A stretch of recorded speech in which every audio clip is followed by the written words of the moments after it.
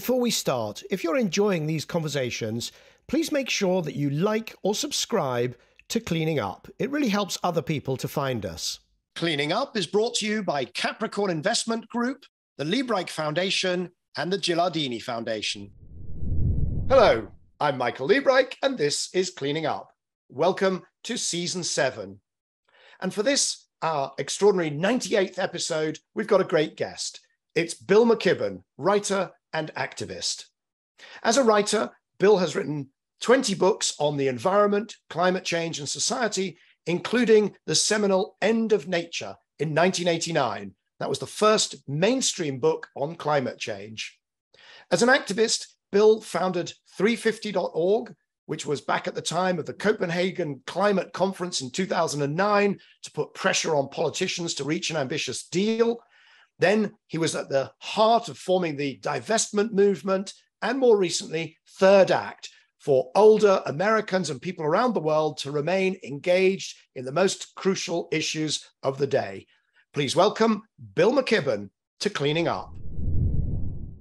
So, Bill, thank you so much for joining us here on Cleaning Up. It's a pleasure to be with you.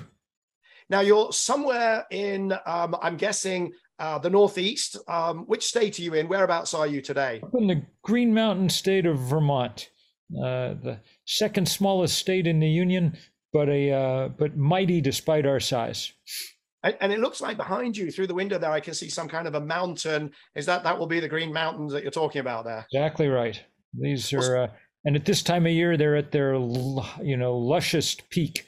It'll be another 10 or 15 days and the trees will start to turn and, Vermont will get into its fall glory. But right now we're at high summer.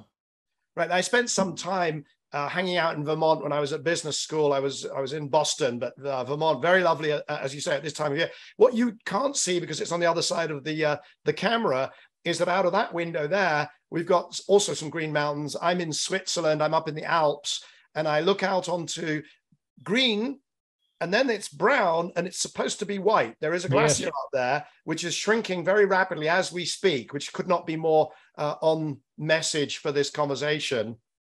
Exactly right. And I fear it's been a tough summer for the glaciers of the Alps, just as it's been a tough summer for the rivers of Europe, and really a tough summer in an extraordinary number of places. The daily reality now of what climate change in its early stages looks like, I think, is starting to sink in.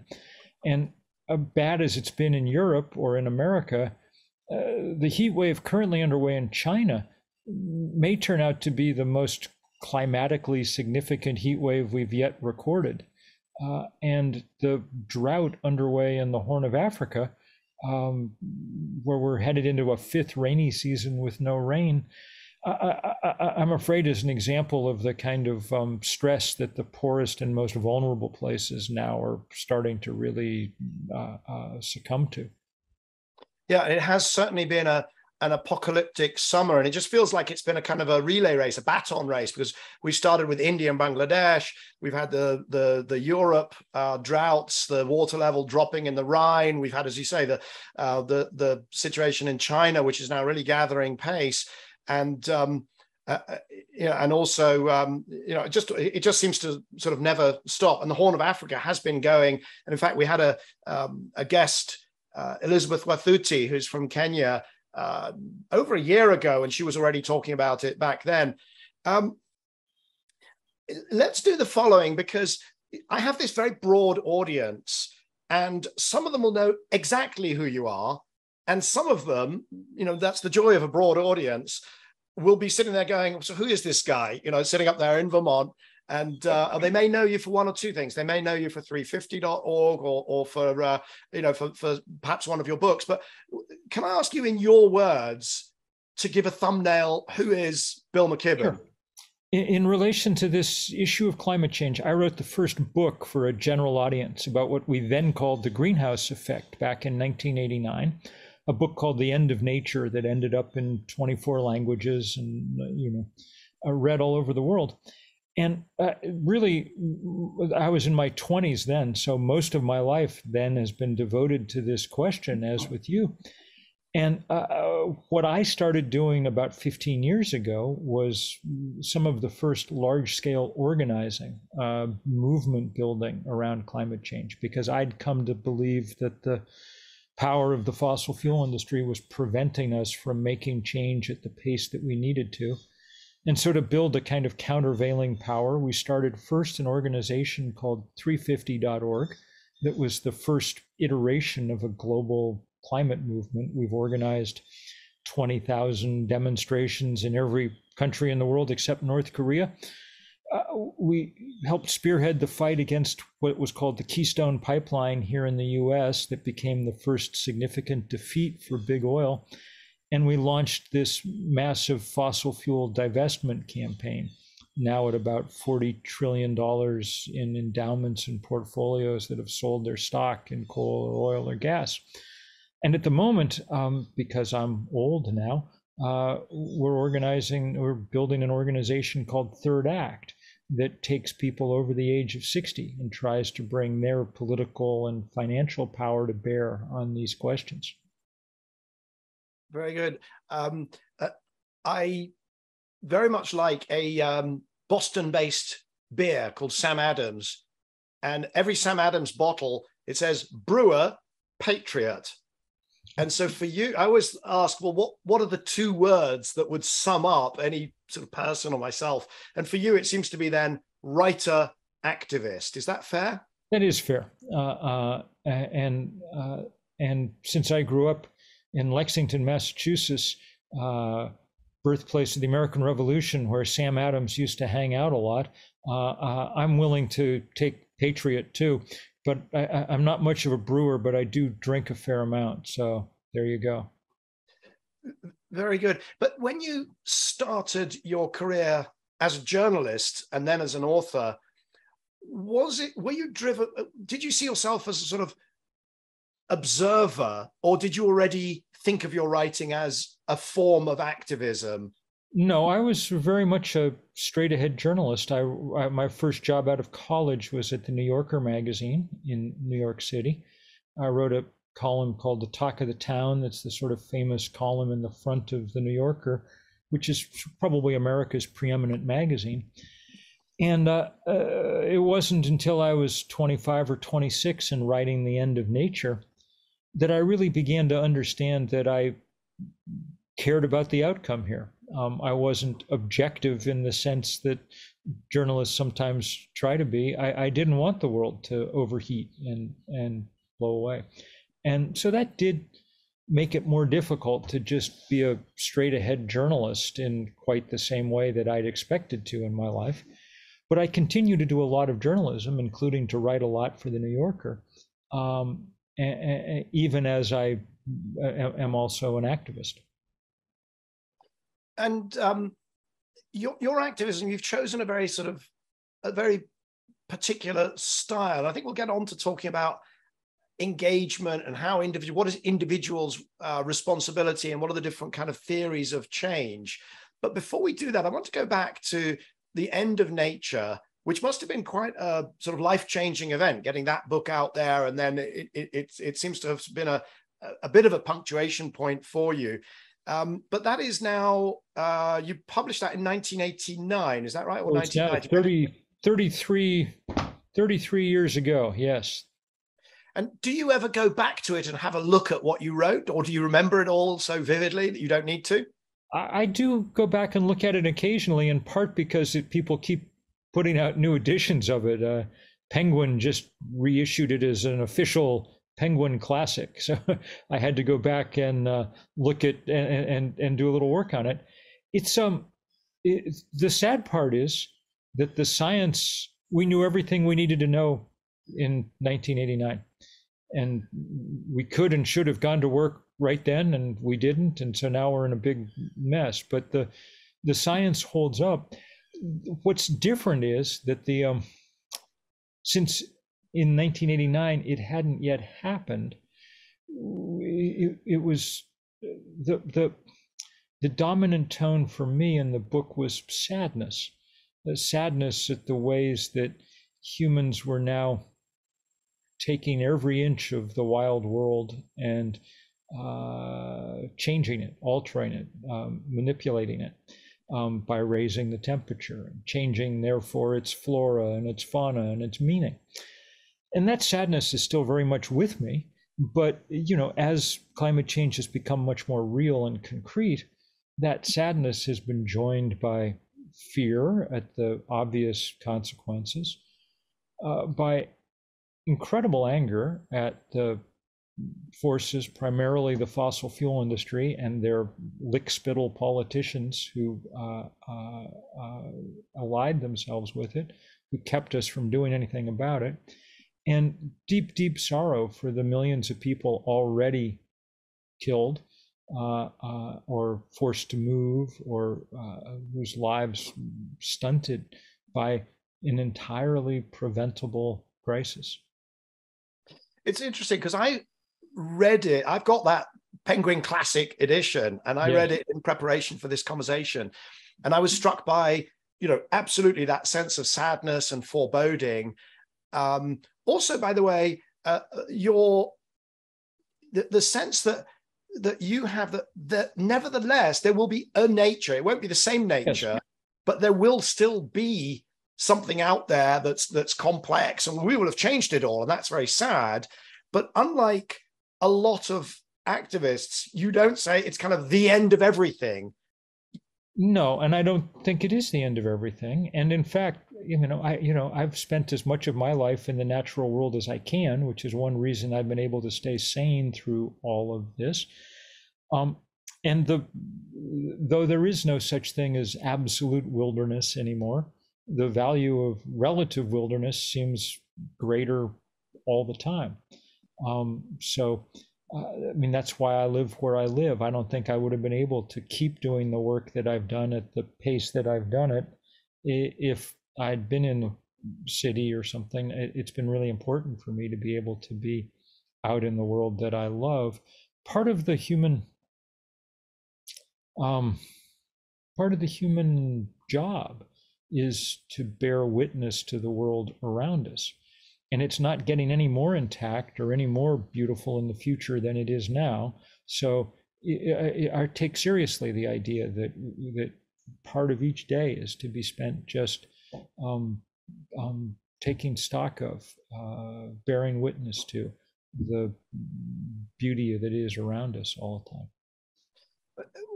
One of the other things that struck me reading it just this week is that you say that the science has held up pretty well. That actually can be split into two pieces. The actual temperatures that we're at and that are now being forecast are not as extreme as the forecasts back when you wrote that book. So you were writing about 2 degrees to 5 degrees centigrade in the very near future. And I think you call it the near future, which I haven't got the exact citation, but I'm assuming is in sort of the decadal time frame. We're only at 1.2 degrees.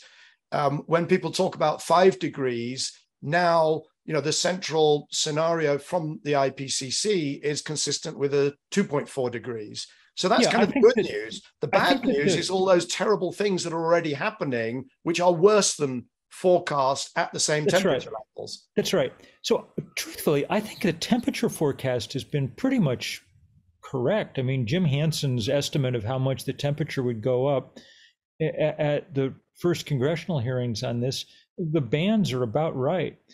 It turns out Exxon's guys who were studying this covertly in the 1980s predicted pretty precisely what the temperature would be by about 2020. So within a relatively, science got that part right. What they got wrong was how much damage would happen with each increment of temperature. We didn't understand quite how finely balanced this system was.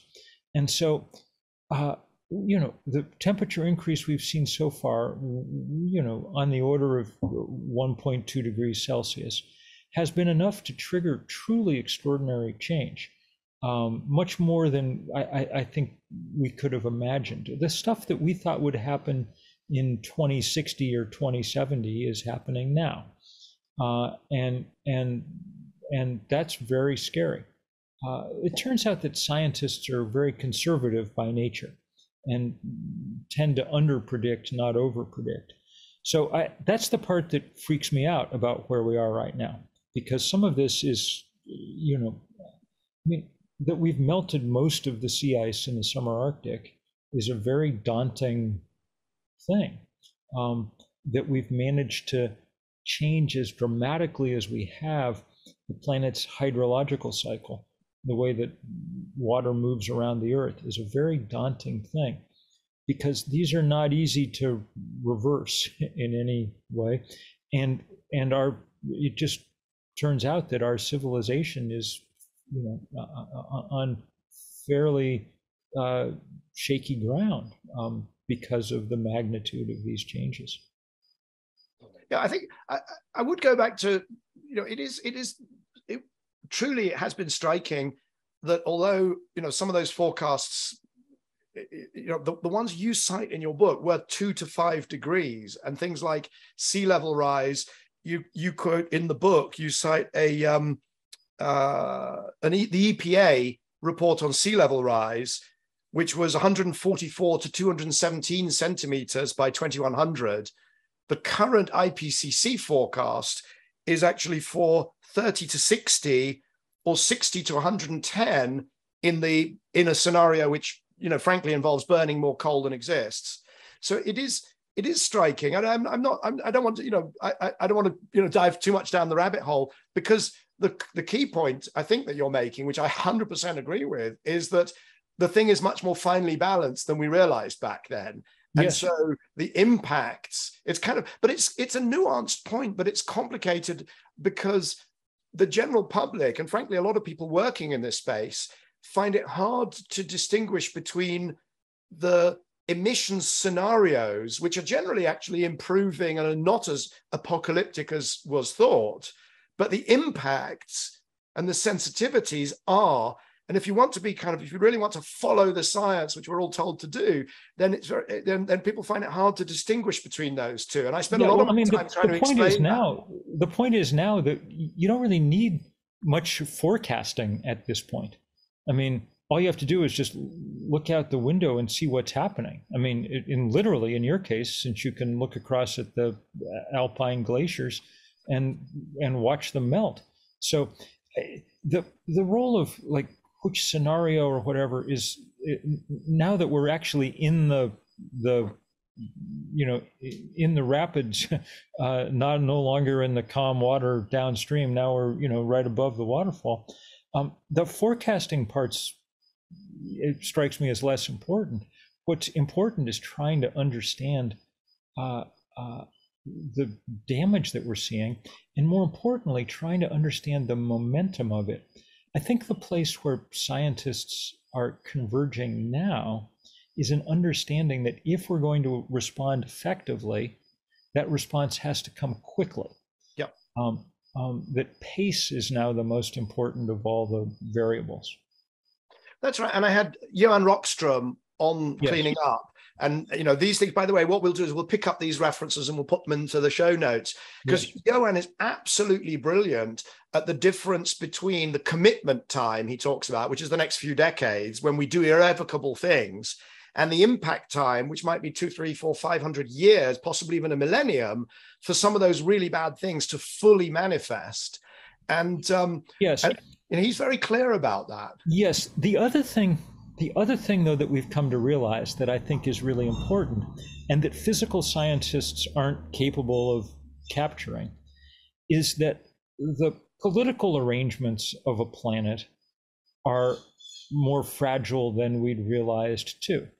So, for instance, you have the worst drought in the history of what we used to call the Fertile Crescent, centered on Syria. It drives 1 million people out of their farms and into Syrian cities. This is enough to help destabilize the already despotic Assad government and set off a brutal civil war. This in turn is enough to put a couple of million refugees fleeing to Western Europe. This in turn is enough to undermine the political stability of a number of countries in Western Europe. as anti-immigrant sentiment and things rises. Well, those kind of fragilities and stresses and fracture points aren't something that you can easily model. We don't have but they turn out to be extremely real in some ways, probably. And those are breaking points that we reach before we reach absolute physical breaking points, probably. So I think that really going forward, an extraordinary amount of the work is going to be done not by physical scientists, but by political scientists, by economists, by people who are reckoning with the mess that we've set in motion. Fascinating and also difficult, though, because and fascinating, and I agree. We had on Cleaning Up, I had Lieutenant General Richard Nugent, who led the UK military's response to climate change, wrote their strategy. And it's absolutely clear climate change is this threat multiplier. Everybody serious in the military would agree with that. The difficulty is that, there was a hailstorm before the French Revolution that destroyed crops in a big arc around Paris that possibly contributed to the French Revolution. There are these instabilities, you can go back biblical times, you can go forwards. Sure. Those have always been with us. And sure, but that seems to it's not really a science. I guess where I'm coming to is, you say the social scientists, but the plain fact is that they are at best sort of narrative Cassandras, but not really scientists in any meaningful description, are they? Well, I guess it depends. Who cares what the semantics of whoever, but there is valuable information and insight to be gleaned in the way that societies work. And societies work increasingly dysfunctionally at the moment for a variety of reasons, some of them connected to this climate crisis that we're in. In fact, a lot of them connected to it. And that has to be reckoned with. Look, we're on the edge of we're really in the first big land war in Europe right now since the Second World War, and it's clear that fossil fuel is a major determinant of why it got started, how it's going to play out, how it works. I think that what's interesting is the way that all these things coincide. And the most interesting is one that you've spent a lot of time working on over the years. That's the rapid and destabilizing plummet in the cost of renewable energy. And I think only now are our political systems beginning to take on board what that means. But what that means is potentially astonishing. I wrote a piece for the New Yorker earlier this year saying that humanity is legitimately at the point where in very short order, we could end the 200,000 year career of setting stuff on fire. We don't need large scale combustion anymore because, the good Lord was kind enough to put a large ball of burning gas 93 million miles away in the sky, and we now have the wit to make full use of it. So that turning point, as it comes, is just like the climate crisis, laden with all kinds of political, social, economic implications for who's powerful, for how politics works, for, on and on and on. It's a fascinating and crucial moment.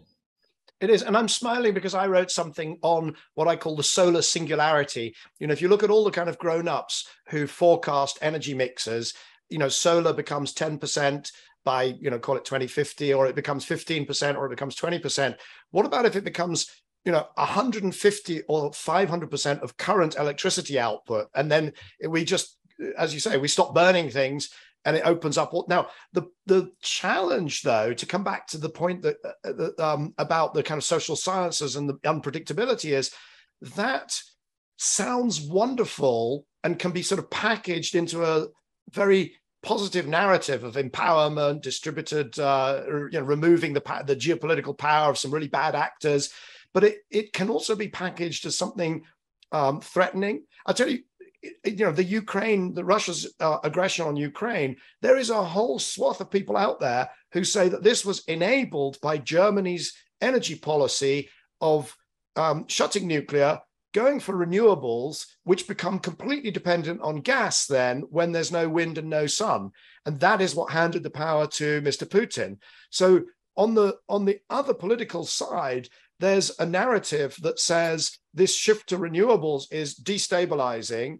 It's definitely destabilizing. I mean, it's probably the most destabilizing thing we've done. But I think if we're smart, we can make it destabilizing in useful ways. And we can undercut things that need to be undercut. I mean, look, the power of Vladimir Putin, the power of the King of Saudi Arabia, the power of the Koch brothers, all dependent on the fact that we currently rely on a fuel that exists in a few scattered places. And so the people who happen to sit on top of them end up with inordinate and unearned power.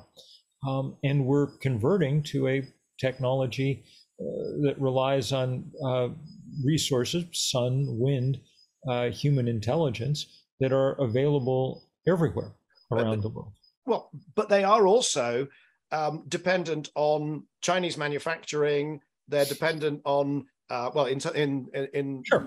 range of different rare earth minerals. And so none of it's easy. None of it's easy or simple. But the large scale arc of where we're going is the fascinating thing.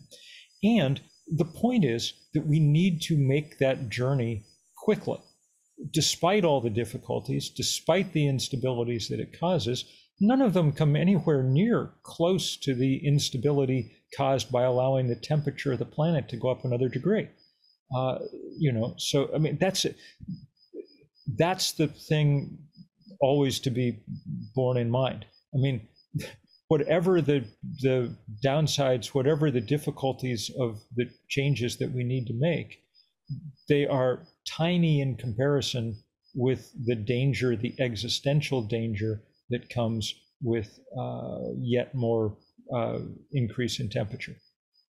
So I said I'd like to get back to this question of how does one affect change? What is the role of an individual? And I think we've already had a little bit of sense. And there was a phrase that you used there, which I found absolutely fantastic, which is destabilizing in a useful way. Yes. And that's certainly one of the models, is to sort of hack. And I guess I have, in a way, in my career as an energy analyst, I've tried to sort of destabilize some of the orthodoxy around this is how you do. Utilities have base load, utilities then have peak, gas peakers, and energy is always done like this, that, and the other. So I think I've also been a destabilizer, hopefully in a useful way. But there are other models in terms of, there's a whole brigade out there that think we should be, just emphasizing fear. There's a whole brigade out there that thinks we should just talk about technological solutions.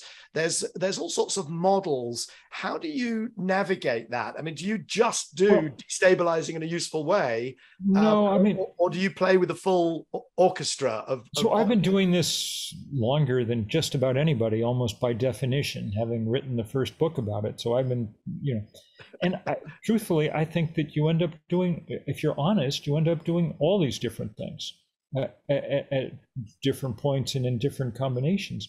But, I mean, it's entirely appropriate for people to be fearful of what's coming or what's already happened. That makes sense. It's entirely appropriate for people to be hopeful about the world that we might be able to create if we want to work fast.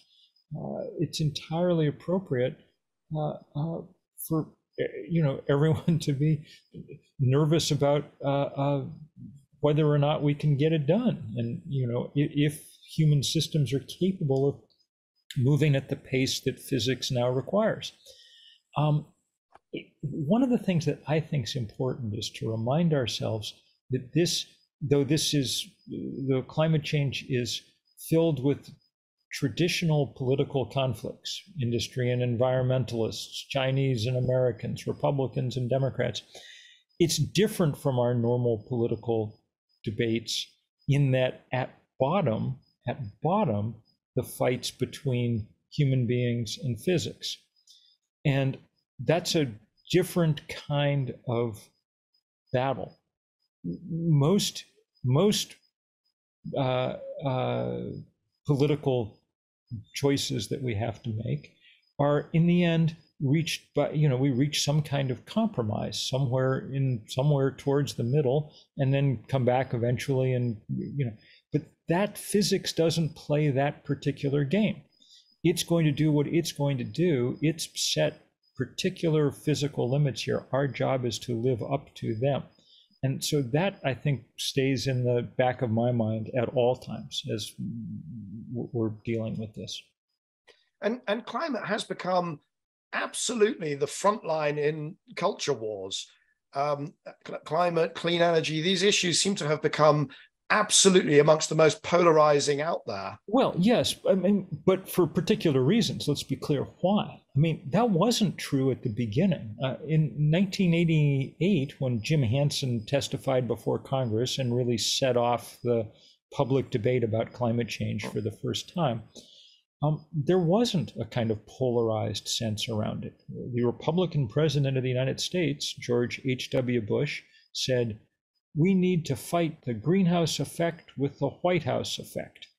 He was ready to go to work, But the next year, we now know from great investigative reporting, the fossil fuel industry began to coalesce around this architecture of deceit and denial and disinformation.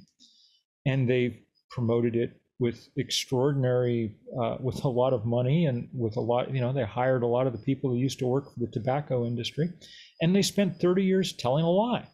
And it worked to the extent, it worked so well that eventually the Republican president of the United States, Donald Trump, was insisting that climate change was a hoax manufactured by the Chinese. A sentiment so absurd that if you were sitting next to someone on the train who was muttering like that, you'd get up and change seats, But that's what happens if you have unlimited funds with which to pursue a lie. That lie cost us 30 years. That lie paralyzed at least the American political system in profound ways, and became the focus, the fear that we might disrupt the business model of the fossil fuel industry became one of the things that drove the bizarre polarization of American politics. So it's not as if this sort of culture war just kind of appeared out of nowhere. It was, expertly fought by people with huge amounts of resources. Happily, people have begun to fight back.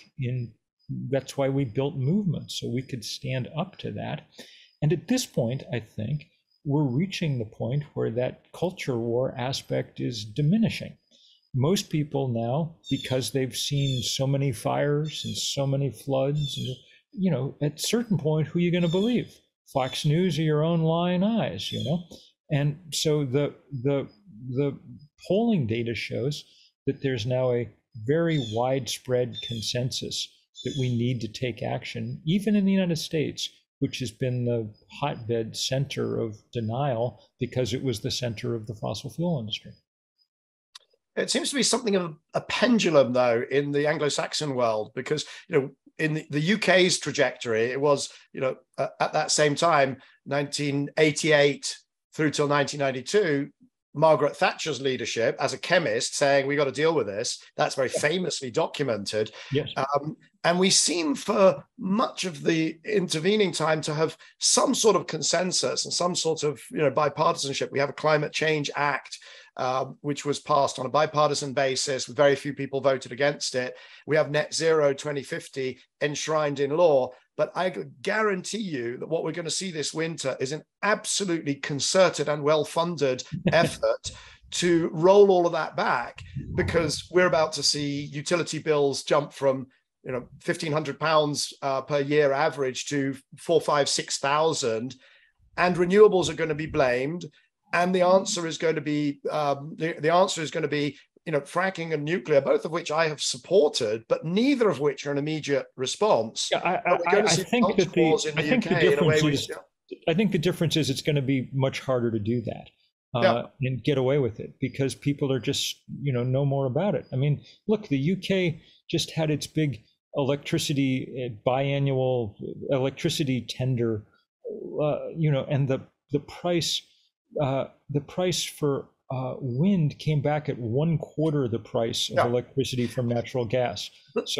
But the general public is not seeing that. What they're seeing is, you tell us it's cheap, but we're paying ridiculous amounts. And there'll be people continuing to try and demagogue this right through. I'm just saying, thank heaven some of us have done the work to try and at least even the battlefield here a little bit. Now in the US, and in large part because of the movements, the various movements, Sunrise Movement, et cetera, and your own 350 and so on, you've now got the Inflation Reduction Act. Yes.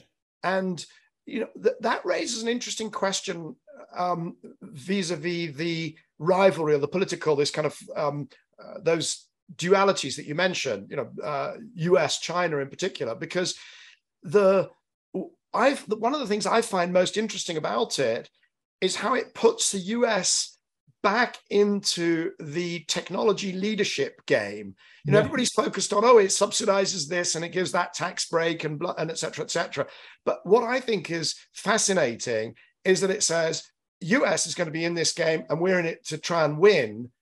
Does competition between China and the US perhaps save the day in the way that 40 years or 30 years of trying to get some international agreement frankly hasn't?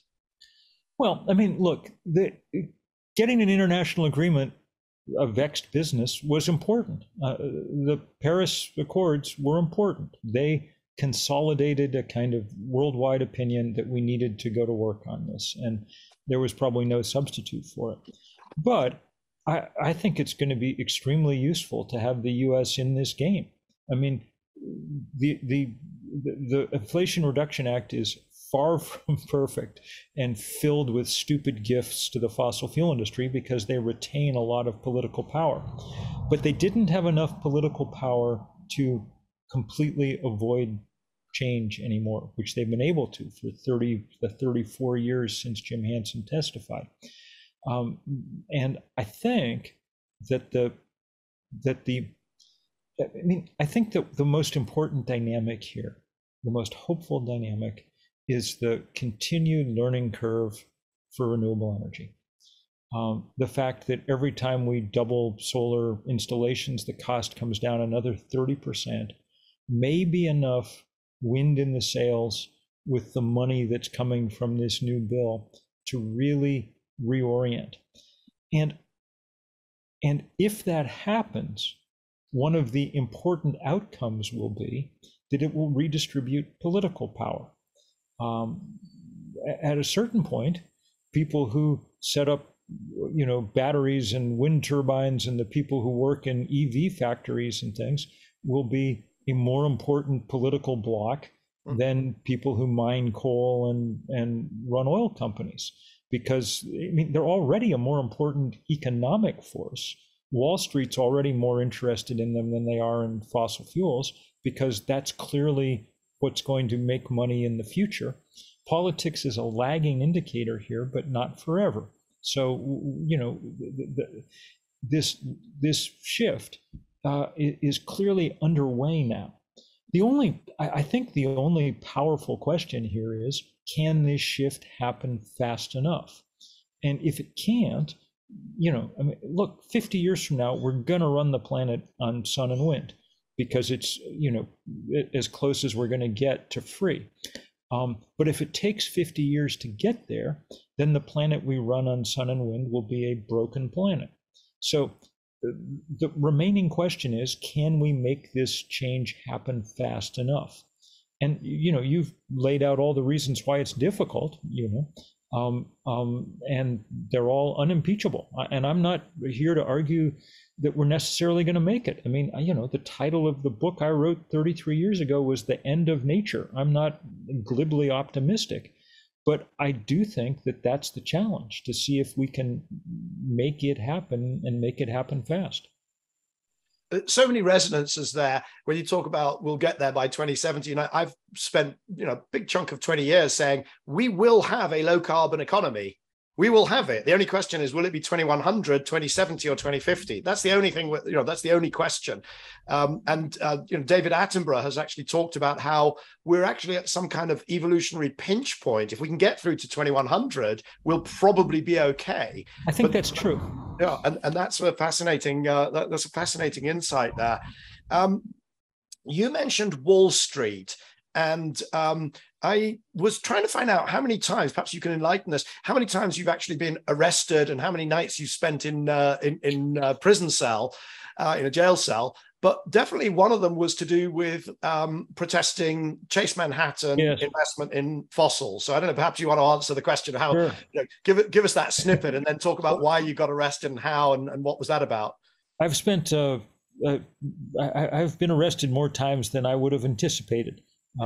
Given that I'm basically a law-abiding human being. But civil disobedience actually has been important in this movement building. And one of the more recent ones, yes, right before the pandemic, was in the lobby of the Chase branch nearest the nation's capital in Washington. And the reason that we got arrested was to help kick off this campaign that was a little derailed by the pandemic, but has been powerful and is growing even as we speak. It's aimed at making people understand that the big financial players, the big banks, the big asset managers, the big insurance companies are continuing to provide a lifeline to the fossil fuel industry that we need them to cut off. They don't need to cut off all their financial relationships with the oil industry because we still, are going to need oil for a few more years. But we need them to stop allowing its expansion, to stop allowing the construction of stuff designed to last for 40 or 50 years into the future, which we can't have. So Chase is the perfect example of this. It's the biggest fossil fuel lender in the world. It's when we began this campaign, and it was one of our targets and one of our initial accomplishments, the executive chair of its board of directors was a man named Lee Raymond, who in his earlier incarnation had been CEO of Exxon and really was, at the period when Exxon was writing the climate denial handbook. So if you wanted to pick one character responsible for as much fossil fueled mayhem as anyone on the planet, he would have been a good choice. And we were able to get him dumped from that position. And we've been able to get these banks over the last 2 years to enunciate their plans to go to net zero. Now the question is, can we get them to do it quickly and honestly and transparently? And we don't know the answer to that yet. But it's definitely one of the things that we're working hard on. My guess is, given the new climate bill in Congress, that we're probably not going to get a lot more out of Washington anytime soon. Their habit seems to be work up your nerve to do something and then back off for quite a few years, So the next obvious target that's big enough to matter is the, lever marked money. We've pulled the one mark politics pretty close to the ground, and now we need to pull the one mark money. And so that's what we're busily trying to do. Among other things, at Third Act, this group of older people that we're mobilizing.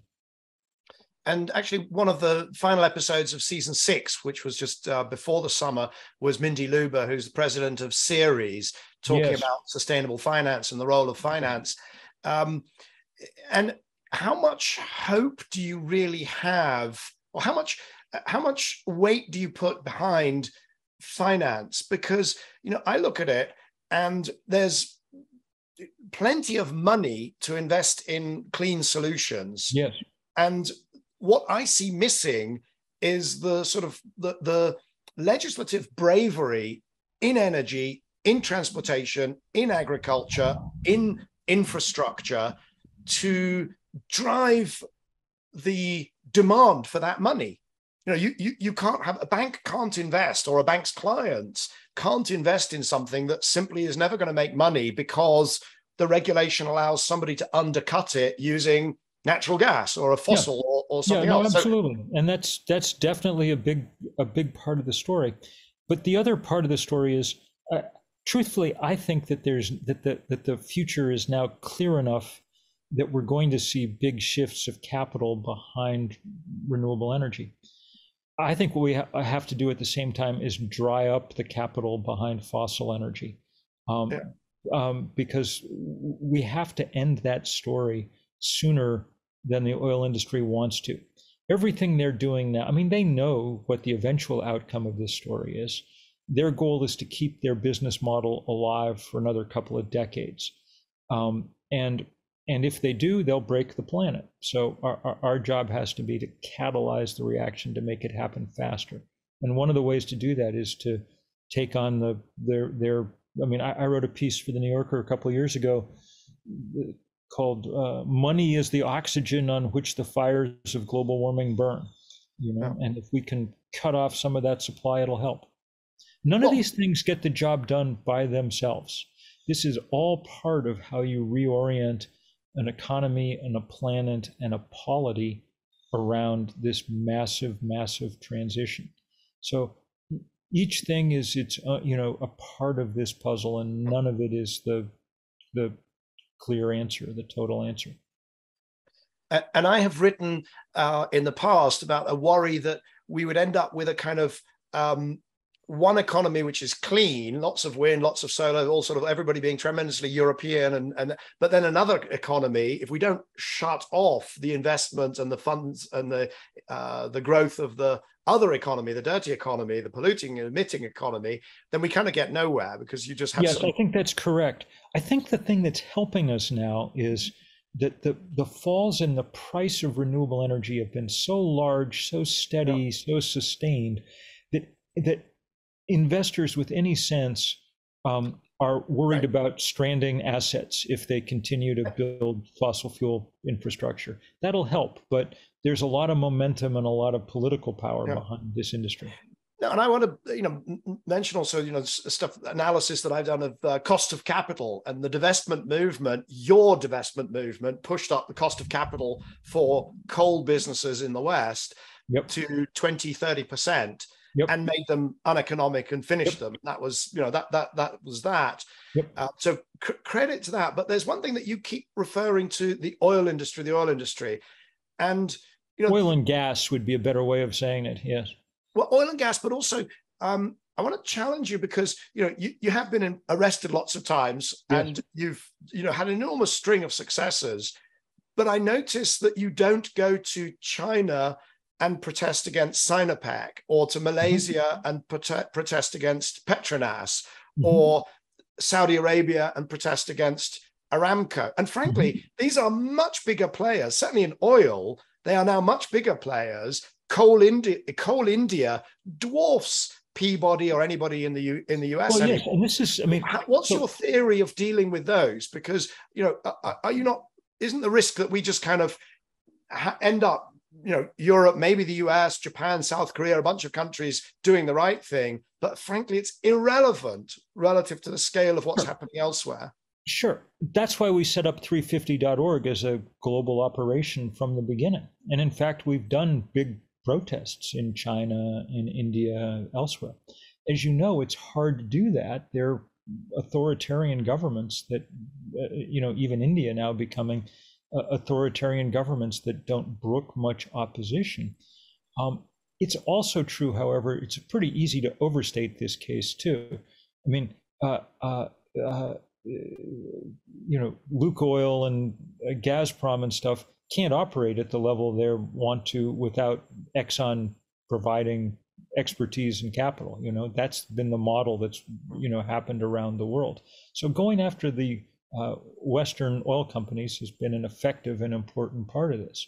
But do I wish we lived in a world where it was possible to be acting democratically in as many places as possible? Yeah, and it's one of the things that we fight for.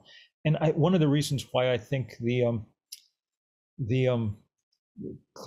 Conference of the Parties, the UN talks in Egypt, will be interesting this year. It'll be one of the first times that they're held in a semi-authoritarian country with a lot of political prisoners and things. And I think that it'll heighten that emphasis on the democracy deficit.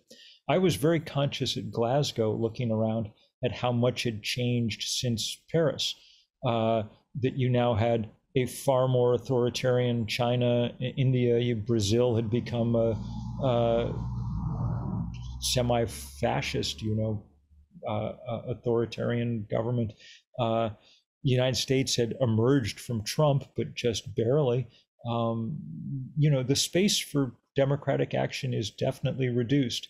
And it is one of the reasons why it's important that we hit hard those places where we can hit. I'm very conscious of time, but I've got one final question that I'd like to Sure. raise, and that is the just transition. Right? There's a lot of talk about a just transition, and it's generally framed around vulnerable societies being involved in decision making. It's framed around inclusion in decisions, and also in the economic kind of output, so that it's not just the benefits going to Wall Street traders, but it's also going out into communities that have suffered in some cases, tremendously under the old fossil fossil regime. But there is another aspect of a just transition, and that is access to cheap energy for poor and vulnerable people. Yep. And that generally hasn't been a big part of the debate over the last few decades. I mean, it really hasn't. So what we've got is conversations about, we must have a carbon price and a carbon tax, which is all very well, except the theory of a carbon price is we'll drive up the cost of bad thing until good thing becomes cheaper. Yeah, and in that arc, people suffer. And we saw that last year. We're seeing that now. How do you respond to that? And that the carbon price thing seems to me to be, especially after the passage of the climate bill in the US, less of a feature of the political response at this point. I think in the largest sense, we're actually at a moment when access to energy, affordable energy to people is going to be, we can head in an entirely new direction. I did a series of pieces for the New Yorker a couple of years ago, traveling to Africa, watching places that were never going to get energy off the grid, suddenly able to get it because the price of solar panels had fallen so far. And it was quite remarkable. I mean, there's 1 billion people on the planet without access to electricity now. More people without access to electricity than when Thomas Edison invented the light bulb. But the UN estimates that almost all of that gap is going to be closed by renewable energy over the next 50 years, almost none of it by fossil energy, just because it's cheaper. And it really did bring home to me, in the most powerful way, what a privilege and joy it is to be alive at a moment when the cheapest, easiest way to generate power is to point a sheet of glass at the sun. I mean, that is a quantum shift. Right, and I was on the high-level advisory group for Sustainable Energy for All before it was even called that, and yes. I've been, I'm an investor in solar in Africa. Yes. I've put solar into a neonatal clinic in Africa, and it is incredibly uplifting to see that trend. By the way, it's about 700 million who don't have access to electricity, and that number has never been smaller since the beginning of electricity. Yes. Good. So I'm enormously heartened. I'm with you on that. But we also, over the last 8 years, since 2014, you halved the amount of investment in fossil fuels. I had Alain Ebobisse, an infrastructure investor, CEO of Africa 50, which is an infrastructure fund, and asking him what he wanted out of Glasgow. His answer was, don't prevent us, don't block finance for natural gas, because you're all keeping the lights on with natural gas in Europe, in the US, and you want to stop us doing that. How do you answer that? Isn't it a sort of neo-colonialism to say, don't worry, you'll get solar in 50 years? No, I don't think so. My colleagues across Africa, all the people at 350 Africa who are all in these countries working hard, are doing their very best to stop pipelines and things for precisely the same reasons we're doing it here.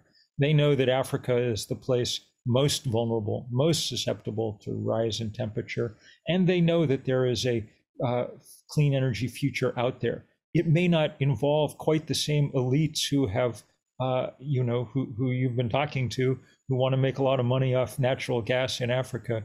But go talk to young people across the continent. They're on board with the clean energy revolution, and they're some of my favorite colleagues out there. The colonial plans are the ones like this East Africa crude oil pipeline. These are just last gasps of a dying worldview. And the sooner we get past them, the better off we're going to be. Bill, it's been an enormous honor having you on Cleaning Up. Unfortunately, we're out of time, and I won't be able to open it. There's a whole other topic I'd love to talk to you about. You wrote a book called Long Distance. There you go. I've raced the Engadin ski marathon. You dedicated a whole year to doing cross-country skiing. Yes, we are in some ways two old leathery mountain men who ought to be talking about that. And absolutely, but of course it connects right up, because there's no activity on Earth more vulnerable to the rise in temperature than cross-country skiing. so that's that one more good reason to try and keep the planet looking something like the one we were born on too. You certainly have to change your choice of waxes. There's no question about that. All right. Many thanks. This is a real pleasure. Take good care, friend. Many thanks. Thanks to you, Bill. So that was Bill McKibben, writer and activist, founder of 350.org, the divestment movement, and Third Act. Our guest next week is Dev Sanyal. Dev was a 30-year veteran of BP and a protege of Lord Brown, our guest on episode 50 of Cleaning Up. He is now the CEO of Varro Energy, one of the largest investors in the world in biofuels, and dedicated to investing in sustainable and clean energy. Please join me at this time next week for a conversation with Dev Sanyal. Cleaning Up is brought to you by Capricorn Investment Group, the Liebreich Foundation, and the Gilardini Foundation.